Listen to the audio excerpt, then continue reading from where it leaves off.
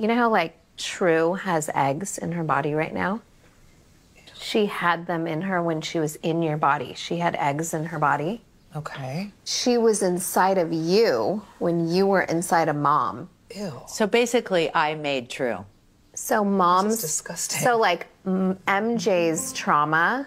Okay. And Nana's trauma... What?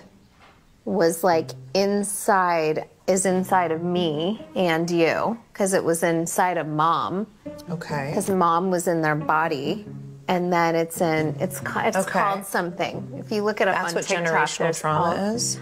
Oh, we're basing medical advice off TikTok? I started therapy through a toxic relationship, and then learned so much about myself, about my family, about why I do certain things, about our childhood wounds, about how they show up in intimate relationships, generational trauma. It's like they're traumas that get passed down, but it's like within a lot of the things that like, no offense or anything, but why don't people just like, we all have problems, just buckle up and let's go?